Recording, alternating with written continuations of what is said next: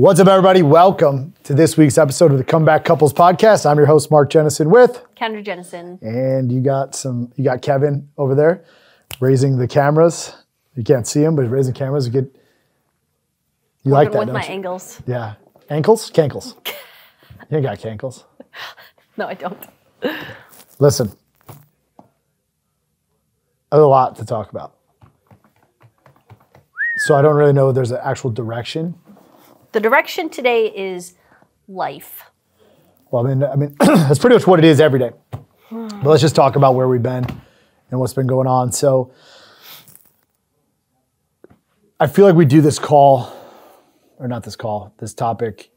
Often? Well, not often, a couple times a year, like leveling up and resistance and hitting. Painful, like just moments of our life. And I actually feel like, as I say that, I'm like, dude, you're such a wimp, like painful, like how painful it is. But the reality is like it gets tiring. It gets exhausting. So what are we talking about, right? Like here we are in our life right now in a place where as much as things are trying to expand, it feels like as they're expanding, things are contracting. Sure. Right? So like we're looking to level up and we're finally crystal clear on something that we want and what we're going. We're lockstep. It is what it is. It was off my goals. I have to put on my goals. So now I've got to turn the ship to get back on track so I can go get it what it is that you want. So we can nail this thing down. I've got a time crunch because only pressure by me that I want to put on because I want to get it under a certain amount of time and things I'm trying to get. But it's not even about that subject of our life. I'm talking about in general as our life because we are trying to level up as human beings from an energetic and spiritual place in such a massive way that I feel like as we're running and I'm out doing what I need to do for the comeback and trying to make these course corrections and learning and training and building and even at home, just like we get hit. I don't really know. I get hit. And I feel like as the man, like I'm going to take it. Like there's one common theme inside of my life right now that I'm noticing it. The harder I go, the further I try to climb, the darker it gets, which makes no sense because I'm trying to climb towards a light, towards a dream, towards a vision, towards what God called me to do.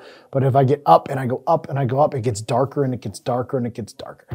I don't necessarily think that's fair to say that it gets darker and darker. I think it's just uncharted territory. You're swimming and it's dark and you're not exactly sure where the land is, So it's heavy. I know that. Leveling up is always heavy. There's always boom, boom, you're getting hit. We are getting hit from different directions all the time. Seemingly right when we're always about to level up and doing things in big ways. Maybe 4 or 5 years ago when this would have happened to us, we would have been totally in a tailspin. What the heck is going on? Oh my gosh, this is happening now. This is happening. And you even said it this morning when we were talking over coffee. No, I've already been here before. Right. I've already been here before. So in a weird way, and this is why I can say this is how I know we're leveling up. One, because we're making the moves. Two, we're making adjustments. We're really crystal clear on what we're going after. And again, you always get hit with it. Boom, boom, boom. Yeah, so. And then on the other side of it, once we clear it out, there it is, next level. Why do you think it's important to go to the next level? Like why, yeah. I don't think I've ever actually asked you that. Like why do we actually continuously try to strive for more? I guess everybody will have their different answers. I'm only worried about us on this call. I know. For us, growth and rising to an occasion and expanding in every way possible has been the greatest, has probably been the most exciting and greatest component in our relationship. It happens really quickly. We just said it the other night when we were out for dinner, how quickly and how easy it is for me to take for granted, not consciously, not that I'm doing it on purpose, but to not reflect as much and say, holy smokes, I was just here and now, sometimes only 6 months, 3 months later, and now I'm here, and not again, just kind of taking it for granted. But for us, we're really unique individuals in the sense that we pride ourselves on trying to make things harder and overcoming it. And, oh, this is really exciting. This is the next level. Who do we get to become? What does that look like? We find a lot of pride and joy in that. I love watching you figure the next level of you out. It excites me. It makes me so proud of you.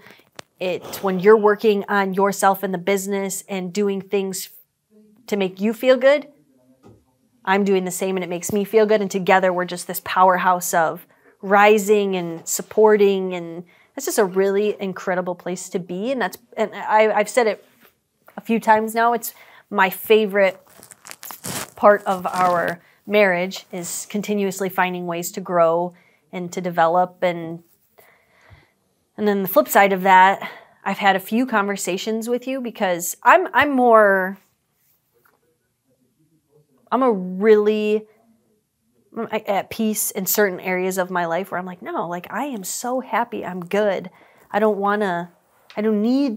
have this desire to achieve this next level of this, and this, because I'm really good with this right now. You know, it feels good. I'm happy. I have X, Y, and Z. Everything is lined up for me, Mark. Like, this is wonderful. And I get worried for you, and I've said it before, that you are on such a different level when it comes to self-development and business and more and greater, that I think I've said it to you a few times. When is it ever enough? When is it enough? And you've said to me, well, it's never going to be enough because as long as I'm breathing and as long as I can do more, I'm always going to do more. Sure. That's just how you're built. And I love that for you. And I'll never tell you to not be that. You know, I've never, but I often at nighttime or in the mornings when I'm just watching you working and you're exhausted yourself and your eyes are heavy. And you can tell even on camera probably the moments where things are really heavy for you because you wear it on your face and you wear it. Yesterday was one of those days. It was. And you wear it in your body language. And I just, and rightfully so, right? There's a lot of things right now that we're ironing out, for lack of a better term. But getting to a spot for you where you can really sit and say, dang, I'm good now. I did it. You know, I wish that for you to have that peace and to have that. So it's funny. You say, and I say that I'm after peace. Freedom, I know. Like I talk about wanting to have all this peace and this freedom inside of my life, but every time I get peace and freedom inside of my life, I actually just look for ways to create more war and more. Yep. War and more. So it's not actually, I don't even know, I wrote down on my notes yesterday, I'm like, am I just lying to myself? I don't know if you saw that on the paper or not, but like, I'm just like, am I just lying to myself? And like, what I mean by that is I'm just figuring out ways to go hunt and hurt and fight and build. And I know why I'm doing it, but I'm saying I want peace, but all I'm really doing is becoming more well-equipped for war. I think knowing that about yourself too is massive. I mean, you're going to be 40, how old are you going to be? 43? 44. 44 in June. 44, okay, maybe not, maybe 34 years of your life, you've waged war, you know, in some way, shape, or form, you've waged war. So the pattern, to try and break a 34-year pattern of you not waging war, and you like it. I think that's another important thing too, is you like waking up every day, having a purpose, putting on your armor and crushing and solving problems. And you love that. It makes you, you know, and to say that you're going to hit a spot and you're going to be peaceful and calm. And I don't necessarily think that. Right. I just mean in a sense where you can wage different wars. Maybe, I guess, is a better word for it. Because I don't think you're ever going to be that man that wakes up and is all zen and, yes, my life is perfect now and whatever. I think that it's something intrinsic inside of any man, such as yourself, that you want to wage war, you want to fight, you want to battle because you want to conquer, right? I think that's wonderful. But I do worry, get to a spot where the more, the higher, the harder, the whatever. What's the word? Eleutheromania. Eleutheromania. Eleutheromania, yep. You know that word, Kevin? Eleutheromania.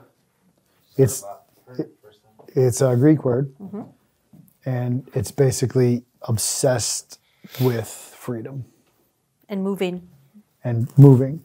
And when I attach for me, my obsession with freedom is always through fighting, never through peace. But I tell myself every day I'm looking for peace. Yet none of my actions, maybe that's not the right word. None of my actions are ever designed for peace. And we had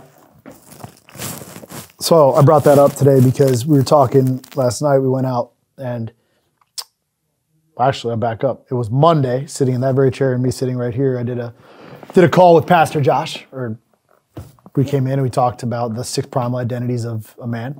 And the first one was you're a creator.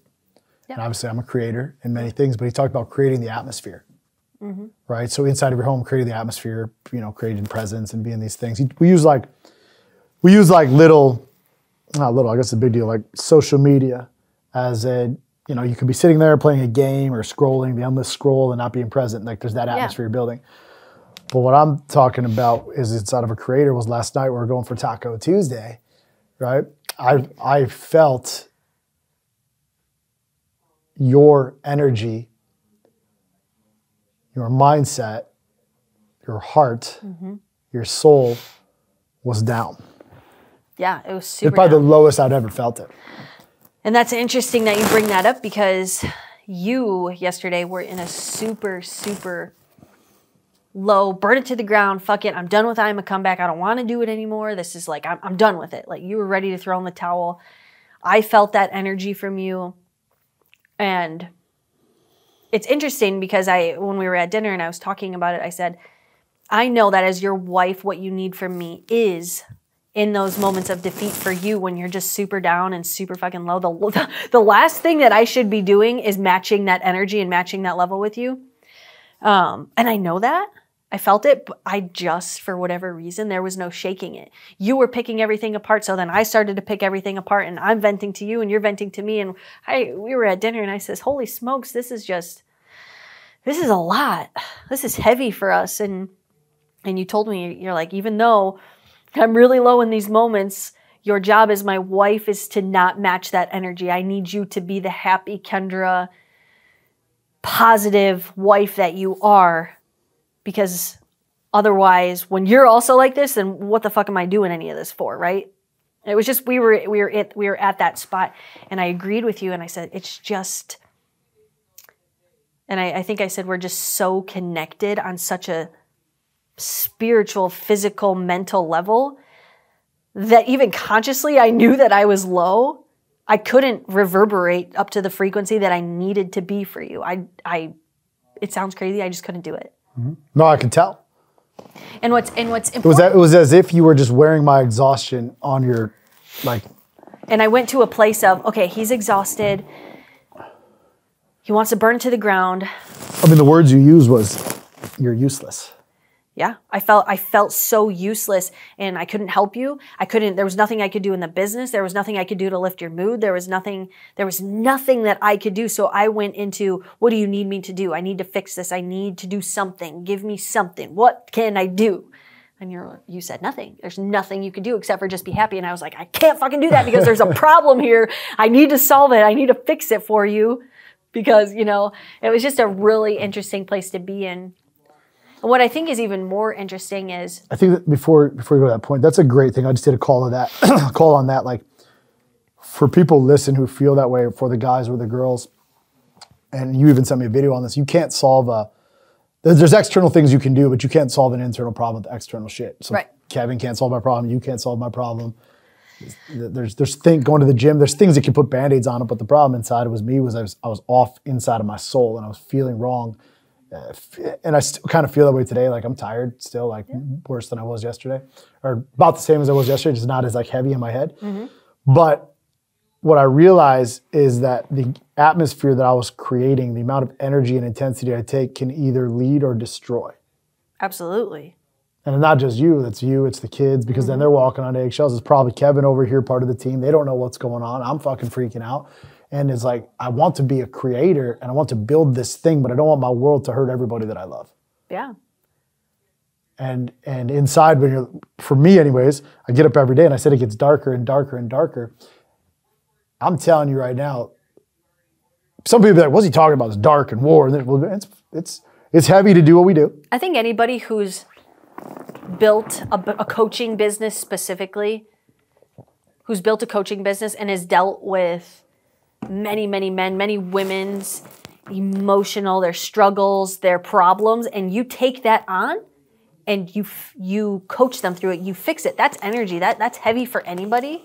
And especially when you're trying to be the number one alcohol business in the world, that doesn't come without darkness and war. And anybody who would venture to say otherwise, I would love to have a conversation on their perspective on that, because I would venture to say it's different. Yeah. I look going back to why do I continuously want to level up? Because like, I know why. Because there's a feeling that I'm after every day. Mm-hmm. There's nothing more exciting than watching you be free. Watching the kids be free. Watching Kevin be free. Watching the clients become free. I attached so much.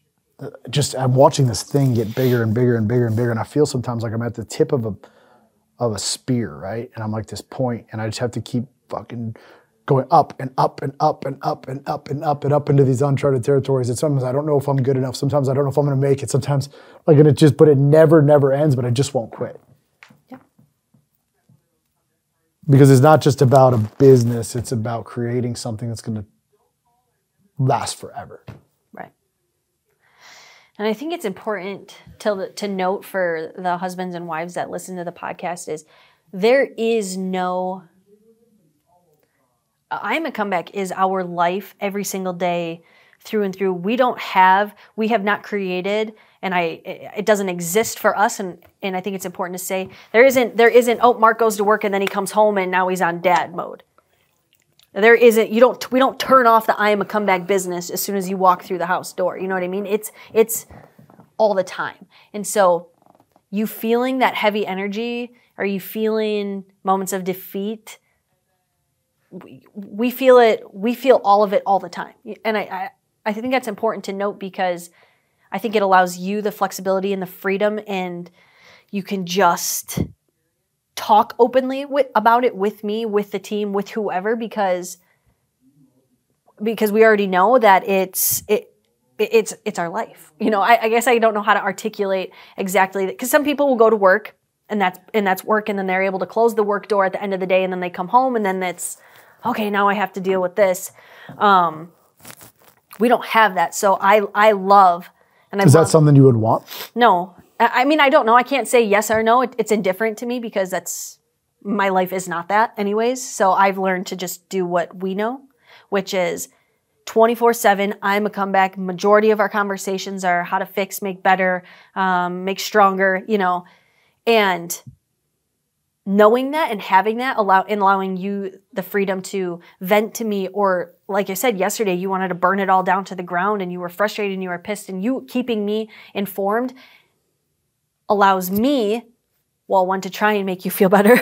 Yesterday it didn't work, but it just leaves that space of, I know what we're doing, I know what we're creating, I know that it's going to get heavy, I know I don't have to take it personal when you're in a grumpy mood or frustrated with something.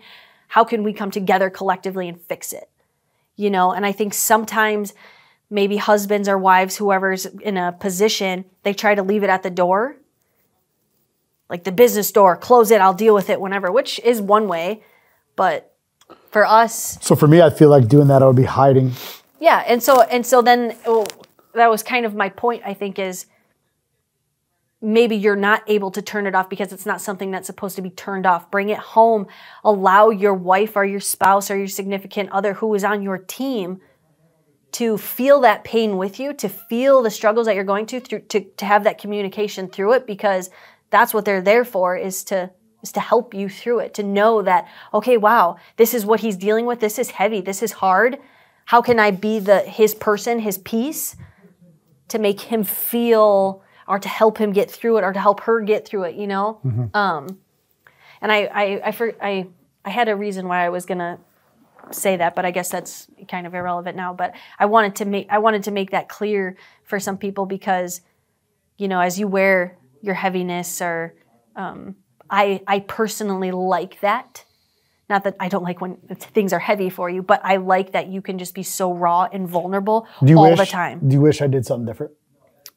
With I'm a Comeback? Just me, like, forget I'm a Comeback. Like, yeah, sometimes. Would our life be better, different, smoother, happier? Like, in the sense of when I watch you and I see you drained and days where you are so physically and mentally and emotionally exhausted. Yes, there are so many days where I wish that you could have just picked a different coaching business because I care about your health and your well-being. But on days when you're on fire and you're feeling good, or even when you're feeling good and things suck for I'm a Comeback, or you're just frustrated, I still couldn't imagine a higher purpose for our life. It's a battle that I love to fight with you, obviously, because it's near and dear to my heart. It's near and dear to yours. I feel it's super, super purpose-driven. I love it. It makes me really proud. But yes, there are days where I'm just like, God damn it. All the knowledge and money that you spent on something, I'm like, maybe you could just try this too. Because it's hard watching somebody you love struggle as much as I've seen you struggle. It sucks. It does. But at the end of the day, you know, sometimes it makes me even more proud when because I know what's going to come on the opposite side of this in just a couple days, maybe a month or so, maybe a little longer, but. I wonder if it would be any different if I did anything different. Like, how much of it is actual what we build, what we do, or how much of it is me? Yeah, what I do know about you is you have that Michael Jordan mentality, and I don't know, some of these other really incredible driven athletes is you sell yourself on stories, right? In your head, you make things so much more intense and harder than sometimes they need to be, because that's what you need to overcome something. I know that about you. I remember sometimes we're walking and you're telling me how you are perceiving what's going on in the world right now. And I sit back and I listen, and that's a really interesting way to put that, because I know you have to tell yourself that story so that way you can wage war, so that way you can fucking go. Yeah. And for me, I'm just over here, well, this is how I see it, and maybe that's why I'm frolicking and you're getting shit done. But I do know you have that mentality. I think a lot of, I don't know maybe there's a specific name for it, but you sell yourself on a story of making things harder, making things more difficult, making things more intense. I mean, if I look at everything that I've done so far, I mean, I know that we've done some stuff, but I don't think I've done anything. No. And I know you tell yourself that all the time, too. I truly, I believe that.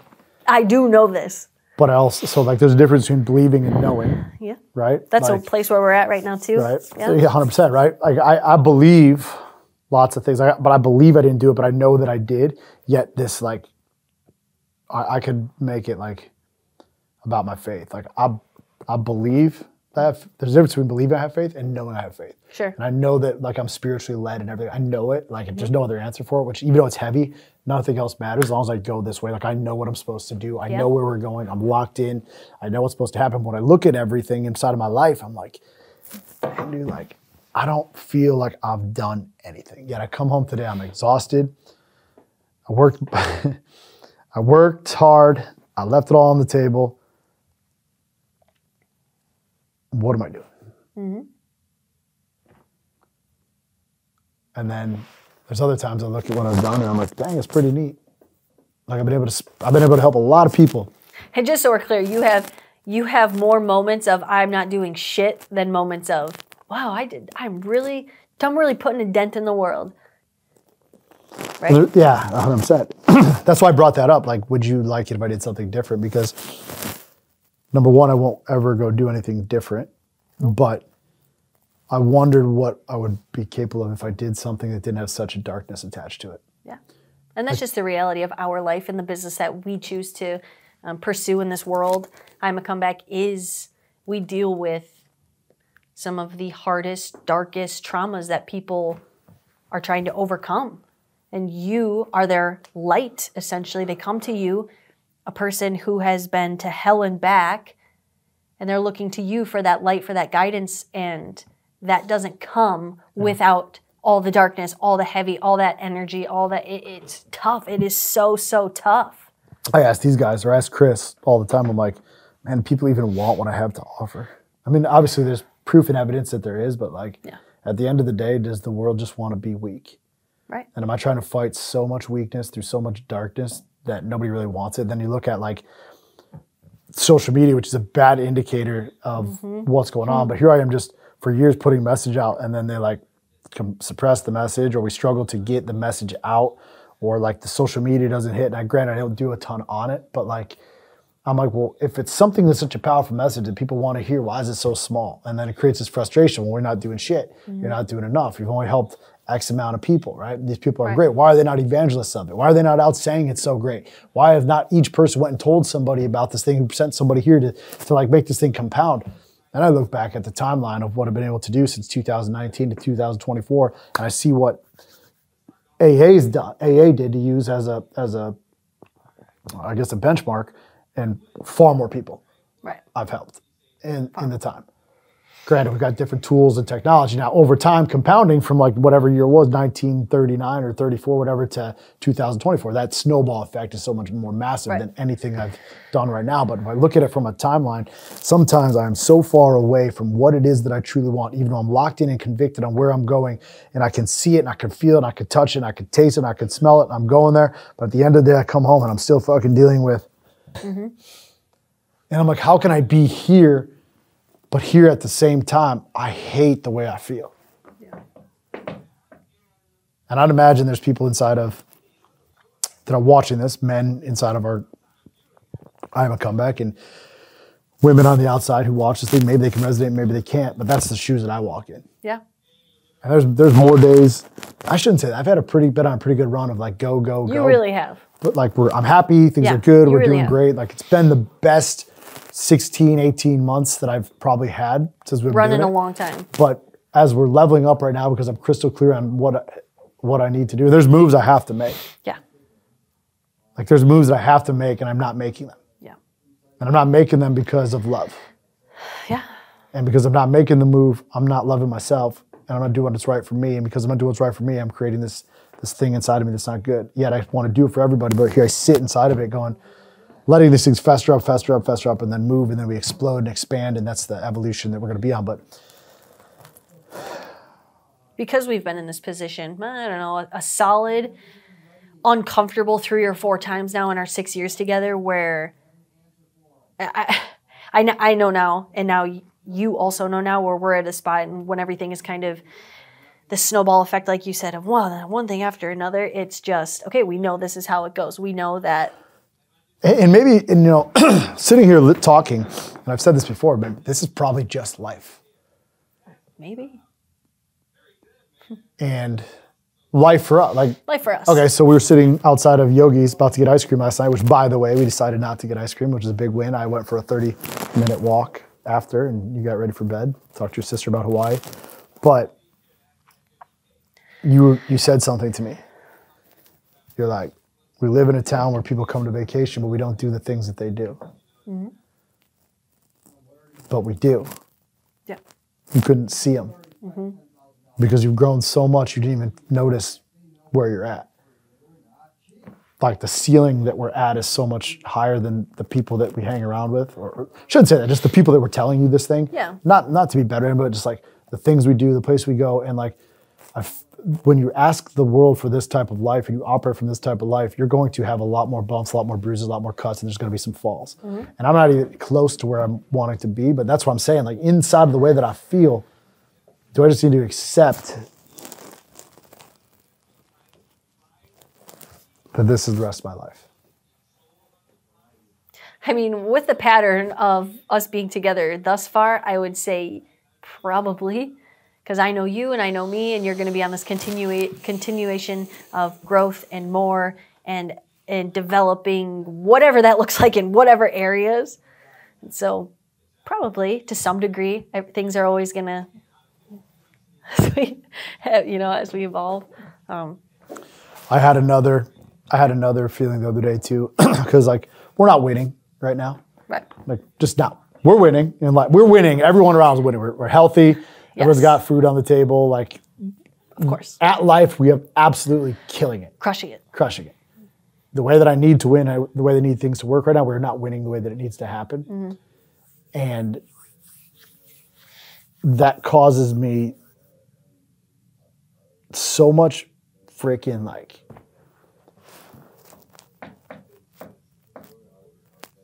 I don't even know how to put the word. I won't quit, and I'm not paralyzed, but I'm in a place of just, what the hell am I doing? Mm-hmm. Even though I know the moves I need to make, right? Yeah. And I can't express it on this camera or even to you or even to Kevin, but it's like there's this force field over me right now that is so heavy, or like a cloak, mm-hmm. that if I could remove this cloak and I could reveal more of who I am, I could have more of what I'm supposed to be, knowing it's over here. And I, for some reason, can't shake it right now. Yeah. That's interesting. Or I can't grasp it, I can't fix it, because things aren't going the way that I want them to go. But then I also recognize that not every season is going to be a winning season. Right. Or look like it's supposed to look. So then I tell myself, in this way that I feel right now, is this just what winning looks like? And is it a mindset? And we've also had conversations of, as you just said, you want to remove this cloak and you're like ready to go. We kind of gotten to this place in our life because you're a massive control freak when it comes to everything in the business, and just like you said, you want things to go this way and this way and this way, and you want people to do it now. And when that doesn't happen, you're like, what the f am I even doing then? But it's never happened. But I've been chasing it. This is the point, right? Like, right. It's never happened. So Kevin and I have done some amazing stuff together since 2015, 16, mm-hmm. right? Yeah, no kidding. And even though I'm a control freak, never once have been able to get it to go the way I need it to go. Well, that's what I was going to say. Just kind of using that as some context is, we got to a spot in our life where we're doing what we need to do. We're getting clarity. We're never going to stop working. We're never going to stop growing. We kind of have gotten to this agreement that we're on God's time for sure. Sure. That when He sees fit, we're ready for it, we will have it. And I don't. What did I text you this morning?